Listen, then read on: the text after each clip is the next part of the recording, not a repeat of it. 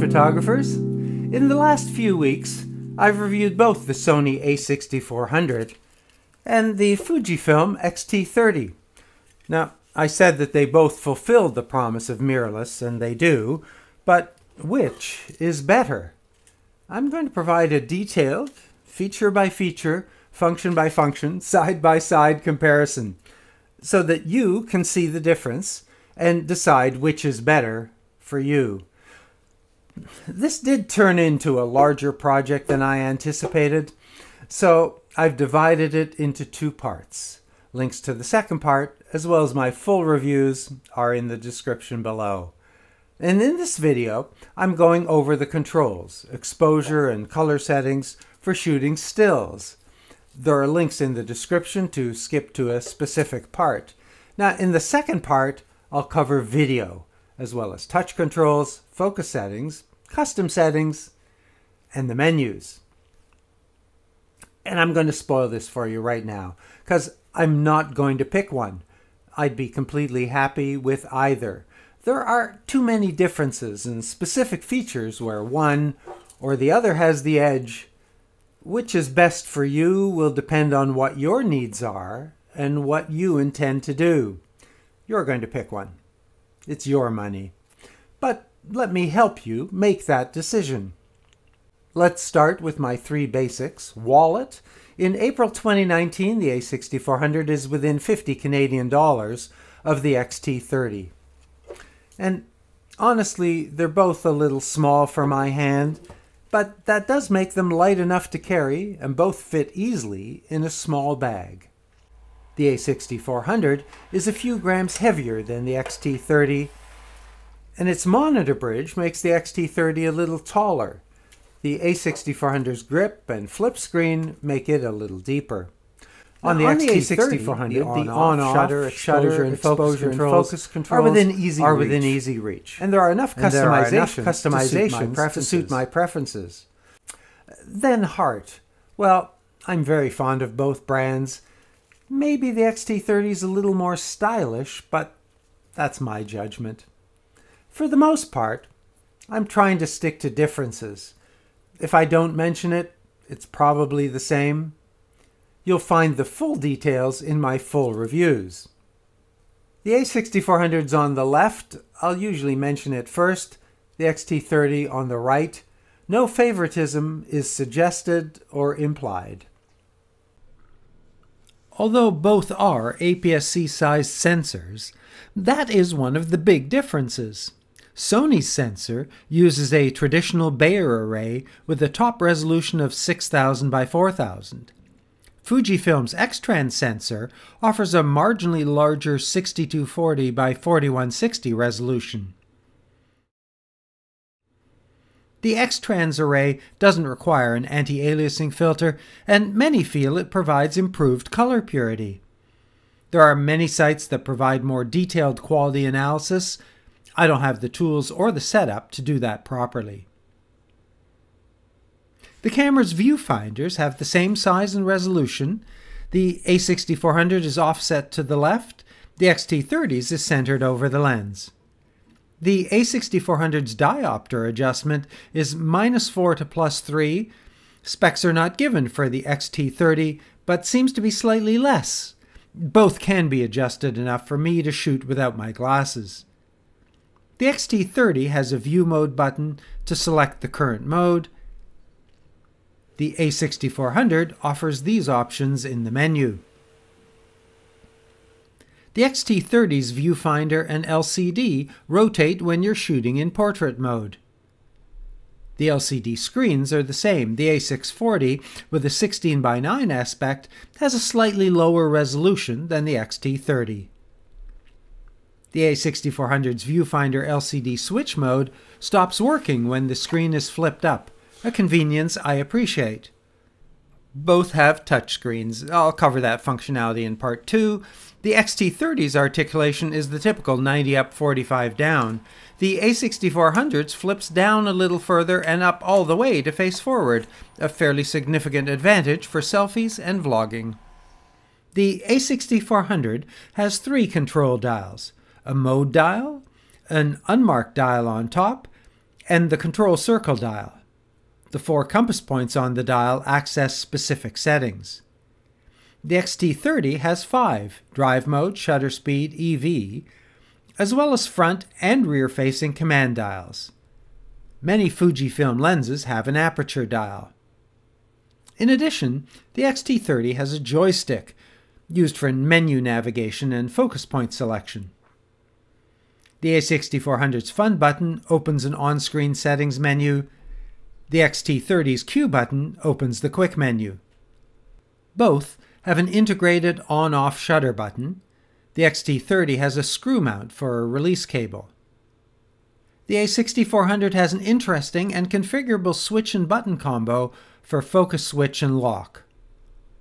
The X-T30 has a manual focus mode selection switch, as well as dedicated exposure and focus lock buttons. The A6400 has specific key assignments for stills and video, controlling 3 buttons on the body and a 4th on the lens if your lens is so configured. The X-T30 has 4 configurable controls and 4 swipe motions for the touch controls.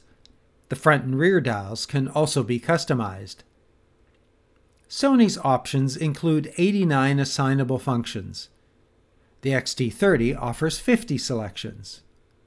And both have options not found on the respective menus.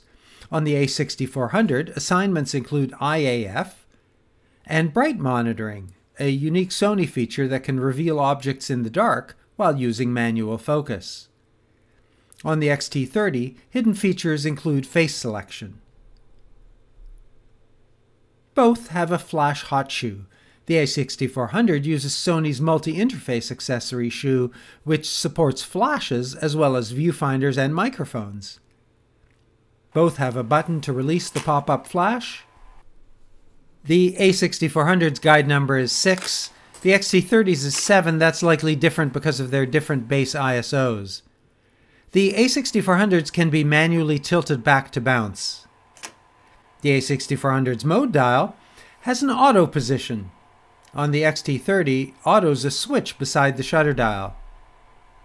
Then program, aperture, shutter, and manual settings. The X-T30's configuration doesn't need a mode dial. Use the A position on the lens and the shutter dial, and the screen indicates program mode. Then adjust the shutter dial to enter shutter priority, and adjust the aperture and the camera's in manual mode. Set the shutter back to A for aperture priority. I prefer this simpler approach. The A6400 has a setting for scene mode. There are 9 different scene types, and Sony includes details like switching to burst mode when sports is selected. The X-T30's 14 scene modes are integrated with the auto mode, but don't offer the same extended features. The A6400's mode dial and the X-T30's drive dial both offer a dedicated position for panoramas. Both work basically the same way. Choose a size and direction, and then pan across the image to have the panorama created in camera. The X-T30 has a multi-exposure mode. The A6400 has no equivalent. The A6400's movie setting is on the mode dial, the X-T30's on the drive dial. The A6400 has a dedicated video record button. The X-T30 uses the shutter to start and stop. Note that the A6400 can be customized to use the shutter to start and stop. The A6400 has a dial position for S and Q, the slow and fast settings for video. The frame rate for playback, called the record setting, has 3 options. The recording frame rate has 8, and this provides combinations ranging from 60 times fast to 5 times slow. On the X-T30, 5 slow settings from 2 to 5 times slow are available. Worth noting that on both cameras, these settings record HD 1080 footage without sound. On the X-T30, the drive dial also includes the continuous low and high settings. On the 6400, these are accessed from the dedicated drive position on the control dial, with low 3 frames, mid 6 frames, high 8 frames, and high plus 11 frames. The X-T30's low can be configured from 3 to 5 frames, high is 8 with the mechanical shutter. Using the electronic shutter adds 10 and 20 frame modes, then with a 1.25 crop, 10, 20, or 30 frames. I tested with the highest quality JPEG using manual exposure, focus, and white balance. In the A6400's high burst, it takes 8 frames per second for 16 seconds, and then with the buffer full, it slows to about 4 per second. Switching to High Plus, which compromises the display refresh, it captures 11 per second for 10 seconds before slowing. In both, the A6400 is very slow, watch the top left, to transfer the 86 frame buffer to the card. It's a process that can take up to 30 seconds. On the X-T30, again with full manual settings, note that there's space for 2,113 images. The 8-frame mechanical shutter setting takes 8 frames per second for about 40 seconds before the buffer fills. It then continues at about 5 per second. The buffer, judging by the remaining space display and the card activity LED, empties in about 10 seconds. But why is the number incrementing? With the 20-frame setting, the X-T30 captures 20 frames in the first second, 11 in the second, and then continues at 8 per second. It's silent, so you don't hear when it starts to slow. The crop 30-frame mode takes 25 images in the first second, then slows to about 10 per second. If you're wondering whether the A6400 might be faster with the silent shutter, it's not. The X-T30's drive dial includes 2 bracket settings. The A6400's brackets follow the burst mode. Exposure, white balance, and dynamic range are supported. The X-T30 includes exposure, ISO, film simulation, white balance, and focus. The A6400's exposure options range from 1/3 to 3 EV, take up to 9 images up to 1 EV, 5 images for 2 and 3 EV. Continuous and manual brackets are set separately. The X-T30 also supports from 1/3 to 3 stops, with 3, 5, 7, and 9 available for all, and a nice on-screen display of what you're about to do. There are specific options to bracket 2 and 3 frames up and down. Continuous and manual modes. There are 4 orders of sequence setting. The A6400's menu can set 2 bracket orders. The X-T30's film sim bracket can select the 3 you prefer. The X-T30's focus bracket includes settings for the number of images and the focus step distance. An internal shot interval of 0 shots will shoot in continuous mode. The X-T30's drive dial includes 2 advanced filter options, which are selected in the menu. We'll return to these when we look at the color settings. Neither body is waterproof, neither includes in-body stabilization. Both have a single SD card slot in a bottom-mounted compartment shared with the battery. On the A6400, there's lots of room for a tripod quick-release plate. Not so much on the X-T30, where it's also not quite centered under the lens. On the A6400, shooting settings are adjusted using the Fun menu, a customizable overlay that interactively shows you the settings you're adjusting. The X-T30's Q menu provides similar functionality, but you can't see the adjustment you're making, although using the menu some are interactive. The A6400 provides a number of display screen options, selectable for the Viewfinder and for the LCD displays. On the X-T30, the display key cycles through a simple and full display option. The full display option can be extensively customized, so you can see the level and the histogram on the screen at the same time, or remove other icons and displays that don't give you joy. That's not possible with the A6400. They both support stills aspects of 3x2, 16x9, and square, and sizes large, medium, and small. JPEG quality settings on the A6400 are standard, fine, and extra fine. On the X-T30, normal and fine. The JPEG file size of this chart image with Sony's extra fine and Fujifilm's fine is identical, 14.3 megabytes. Both can capture RAW files. The X-T30s are 14-bit with uncompressed and lossless compressed options. The A6400 are also 14-bit, but there's no uncompressed option. Both have a mechanical shutter. This is the A6400 with a 1-second exposure This is the X-T30 with a 1-second exposure. Sony's electronic shutter is called silent, and the front curtain can optionally be set to mechanical. Full mechanical looks and sounds like this. The X-T30 does not have a setting to manage the front curtain, but does have a setting that transitions from mechanical to electronic as required by the shutter speed. The A6400 shutter speed ranges from 1/4000 to 30 seconds. Bulb is available in manual. With the mechanical shutter, the X-T30 ranges from 1/4000 to 15 minutes, bulb to 60 minutes. With the electronic, shutter speeds up to 1/32,000 are available. The X-T30's flash sync is 1/180, the A6400 is 1/160. The A6400's ISO range for stills is 100 to 32,000, expanded reaches up to 102,400. The X-T30's ISO for stills can be set from 160 to 12,800. There are expanded low settings to 80, high to 51,200. Let's compare the images at ISO 6400. We'll have a look at 12,800. And finally, the extended mode at 51,200. On the A6400, Auto ISO can be configured with a base and maximum. In the menu, the range can be limited. You won't be able to access any ISO settings outside the selected range. And then the minimum shutter, which can be set to a specific value, but also alternates called fast and faster, slow and slower.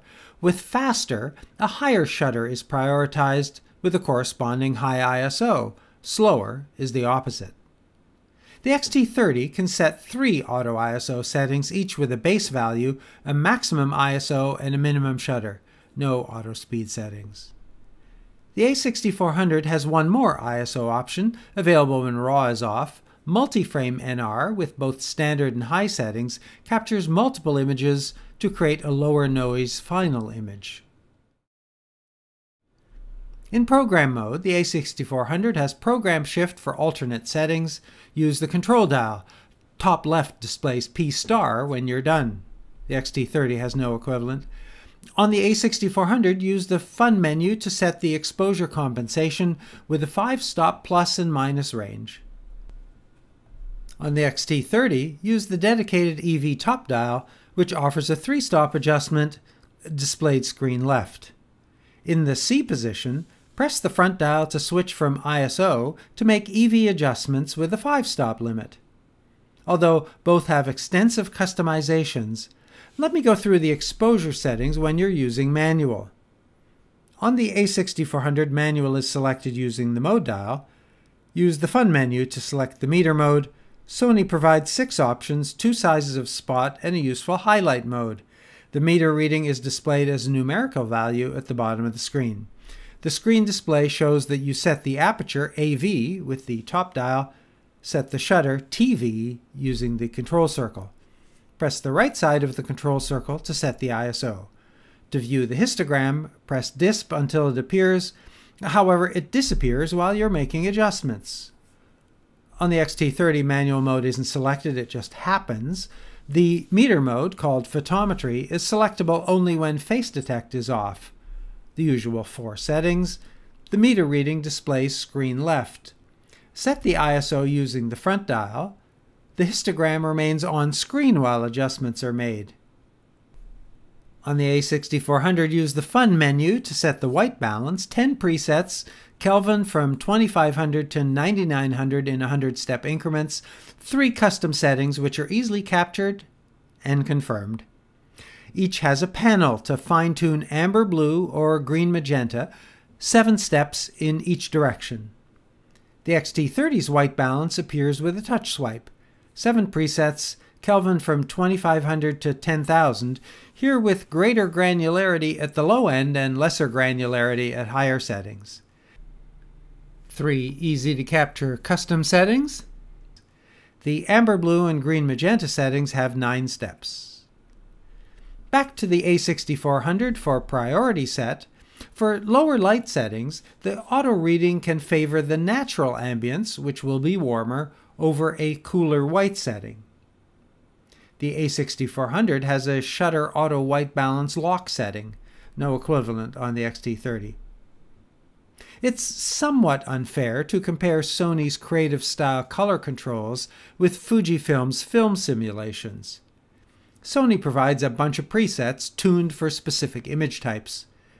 There are fine-tuning controls to adjust contrast, saturation, and sharpness.